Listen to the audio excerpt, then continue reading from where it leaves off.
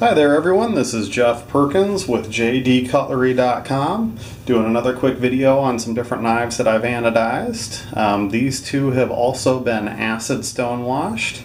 Top one is a ZT0450 and the bottom one is a ZT0808.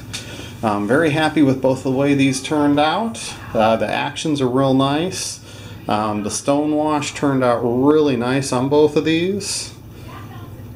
So we've got the clip and all of the hardware there is acid stonewashed.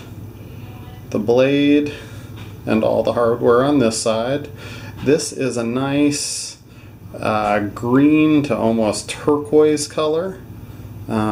Turned out really good. Unfortunately it's pretty hot here, so my hands are a little on the sweaty side. I'm about to get some fingerprints all over this as we open and close her.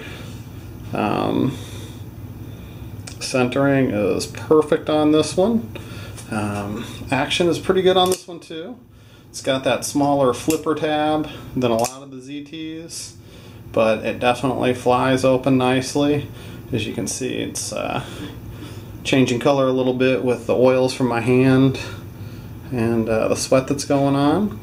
This one has been sharpened on the Wicked Edge Pro Pack 2, so you got that mirror finish. There are some teeny tiny micro scratches within it, but you can't see those unless you are right up on it.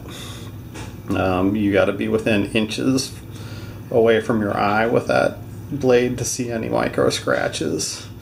Again, that nice acid stonewash. I'm really liking the way it sets these knives off.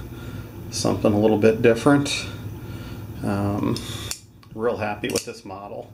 Looks really sharp with that acid stonewash.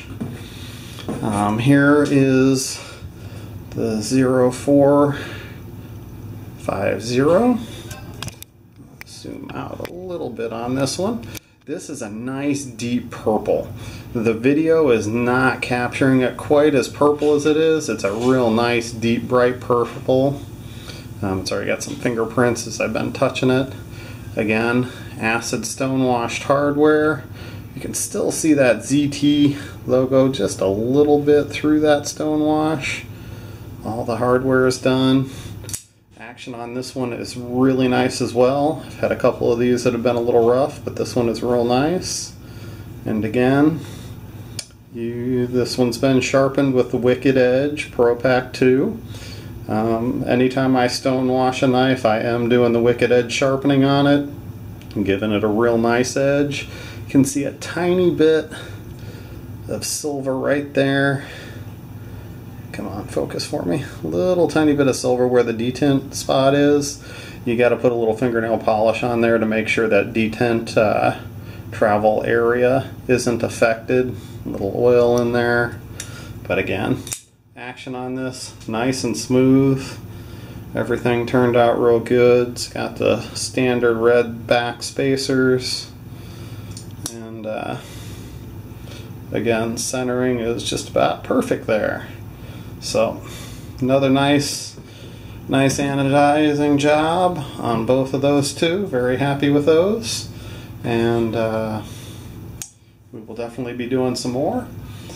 Thank you for tuning in on the video on this one. And I will see you on the next one.